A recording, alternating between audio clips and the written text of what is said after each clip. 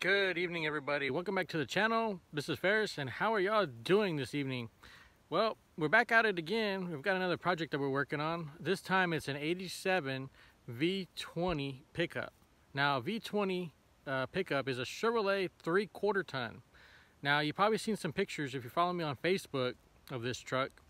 It's the first year for fuel injection for an 87, and this truck is in good shape. It's a real nice looking truck. So this truck here does not run. Customer contacted me and wanted to get it running, so I'm gonna go and get this truck to run. He's got some parts for it, and I had to go get some parts, and we're gonna put it together and see if we can get this truck to run. So let's get down to where this truck is at, and I'll show you what I've been doing to it to get this truck to run. Well, here you go. Here's the 87 K20 Chevrolet pickup. This one here belongs to a customer of mine. His name is Casey. As a matter of fact, we did the lift kit on his Ranger not too long ago, and now he wants me to work on his 87 Chevrolet K20 pickup. This one here was the first year for fuel injection in this truck, and it's got a 5.7 350 fuel injected motor in it. And I tell you what, this is a clean truck for the age of it, and also the amount of miles on it. It doesn't have very many miles on the truck. It's been used. So I just thought I'd show you a little walk around on it before we get started working on it. It does run, and I'm getting power to the fuel pump, but the fuel pump is not coming on. So we're going to replace the fuel pumps, and it's got two fuel pumps in it. One for each tank, and there's a left side tank and there's a right side tank in this truck. And this truck is a four-wheel drive truck, if you haven't noticed, as well. It's got a winch in the front. It's got a headache rack, and it's even got a hitch in the back in the bed for hauling trailers and things like that. So let's get started on it. I'm going to drop the one of the tanks on it and replace the fuel pump and see if we can get this one here to run on its own. So here's the fuel tank from the right hand side of the truck. If you notice, it's not in too bad a shape on the outside, but on the inside we noticed that it was really dirty inside the tank, as well on the bottom as well as on the sides of the tank.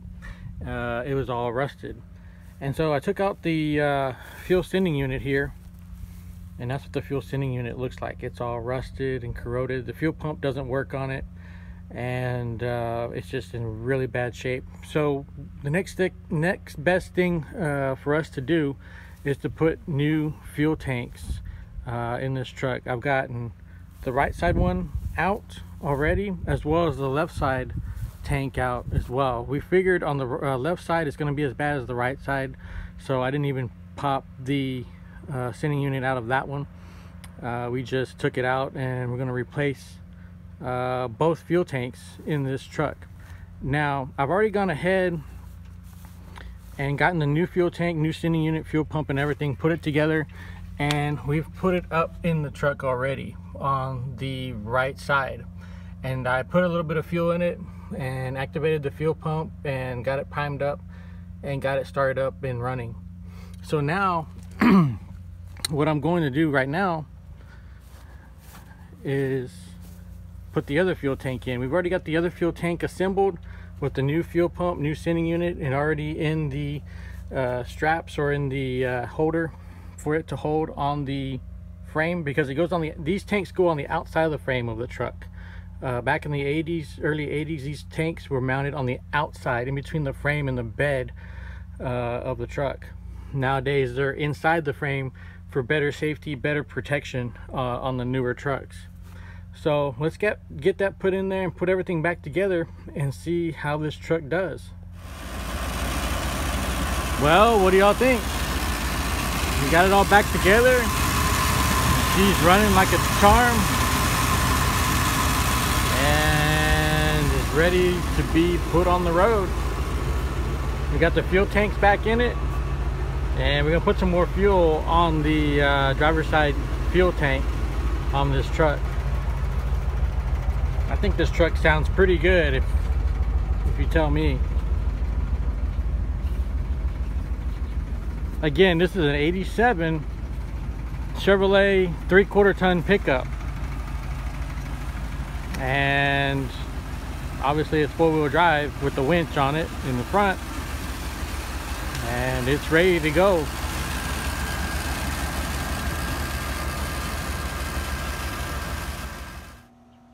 Well, there you have it, folks. That was the 87 Chevrolet 3/4 ton that belongs to Casey. We got it running, and we got it all up and working like it should, and he's out in West Texas with it, using it like it should be used and having a good old time with it. Now, I'm sorry for the video being as short as it is. We got a lot going on, including that right behind me. That's right, the Polaris Ranger is coming back for part 2. If you haven't seen part 1 yet, go back in my videos and look at part 1 and see what we're doing to the Polaris Ranger. I've got the engine back, I've got parts for that engine, and we're going to put it together in another video and get it all working and running like it should. That's going to be part 2 in another video. Plus, we have another Copart walk around that's coming up as well in the next week or 2. Also, we started working on the free travel trailer. I'm putting a video together what we've been doing to the travel trailer since we've had it.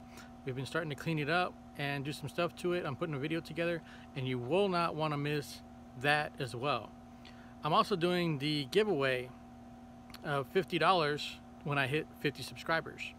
Now, the caveat to that is you have to comment here on my YouTube channel. It can be this video or it can be other videos, but share and comment here on the videos. And if you haven't done so already, please subscribe to the video as well and hit the notification bell. That way you receive all the upcoming videos that are up and coming with the Fearless Fly channel. I thank everybody for watching. Hope everybody is safe. Hope everybody enjoys the evening, and we'll catch y'all on the next video.